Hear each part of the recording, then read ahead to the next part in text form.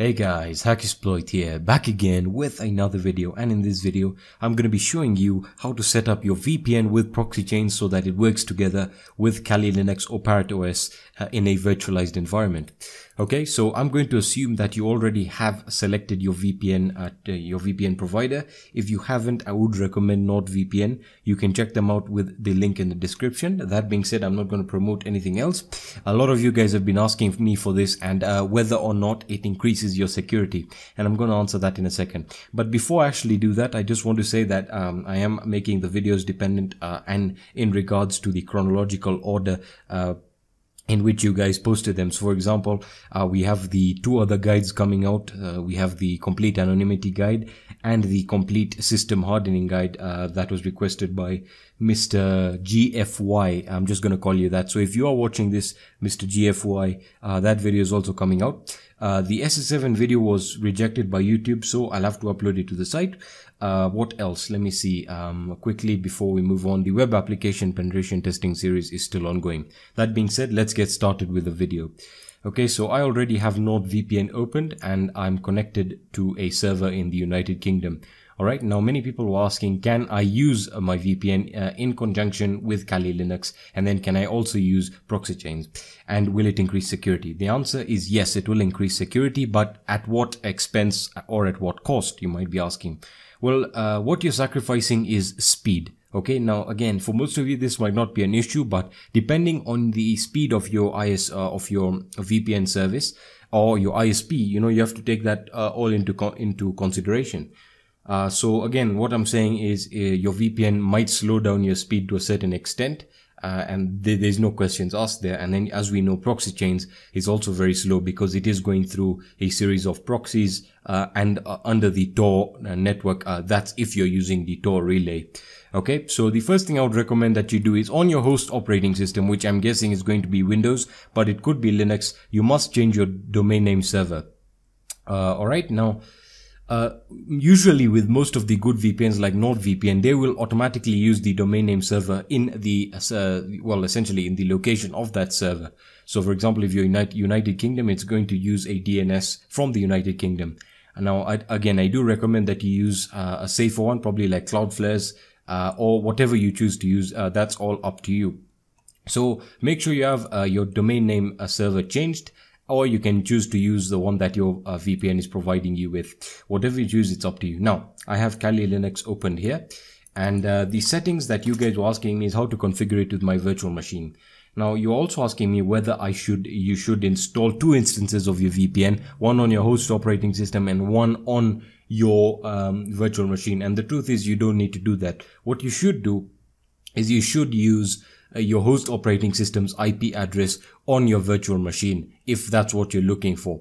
Now you might be asking, well, why should I do this? Why can't I just run it on your virtual machine? The truth is, you can run it on your virtual machine, but again, we're focused on minimizing the resources that are required by the virtual machine. So I would recommend that you run everything on your host operating system in regards to connections and VPNs, and then you can use your penetration testing operating system for what it's used for, which is penetration testing.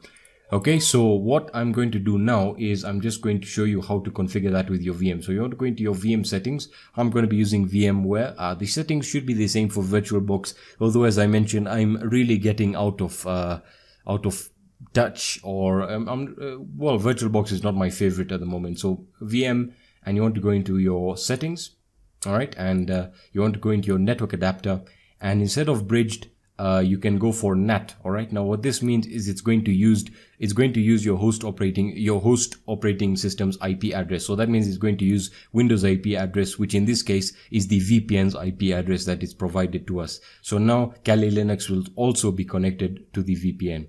All right, so once you do that, just hit OK, and for safe precaution, you can also change your DNS settings here, and you can also restart your network manager just in case, but it should do it for you. As you can see, there we are, it is connected. And what we can do now is run a DNS leak test just to show you. All right, so let me just open the DNS leak test here. It turns out I was using the DNS leak test. All right, so there we are. Let's open that up, and as you can see, it's using United Kingdom, and I'm going to perform a standard test to show you that it does use the domain name server in the country that the server lies. So you can see it's United Kingdom. Now, you're asking me if I can use Proxychains in conjunction with my VPN, and the truth is yes you can, but you're going to sacrifice a lot of speed. Alright, so the first thing again, since we're using the Tor relay or the Tor proxy, is make sure you have Tor started. I'm gonna restart mine, service Tor restart, and then you can use your Proxychains. Well, again, as I said, you can use Proxychains in an instance with any program. So Proxychains, this time we're going to use Firefox because we are testing the IP here. Firefox and DNS leak test. Sorry about that. DNSleaktest.com. You know, my keyboard is quite far away from me. DNS, and that's the wrong spelling there. Leak test. There we are. And let me hit enter. And for some reason, it's still showing United Kingdom, and I think I know why. It's because we did not close down Mozilla. So make sure you start a completely new instance. So let me start that again. And as you can see, random chain is working. So give that a few seconds to load up, and you'll see that it is going to take significantly longer than with your VPN. As you can see, from United Kingdom, we're now bouncing off to Sweden, which as you can see is quite different. So I'm going to perform a standard test, and let's see what DNS that we are given here.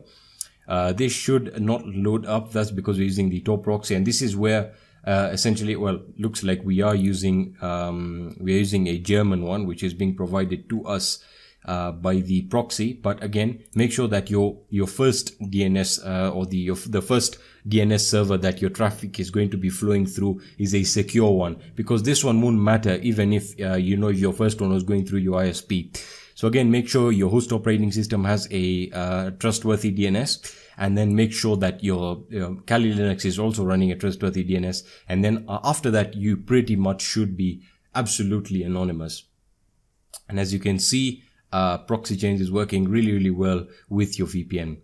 That being said, that's going to be it for this video. If you found value in this video, if you enjoyed it, please leave a like down below. If you have any questions or suggestions, let me know in the comment section or on my social networks, or you can also post your questions on my website. For the latest hacking news and resources, you can check out my website, hackersploit.com. And that's going to be it for this video, and I'll be seeing you in the next video. Peace.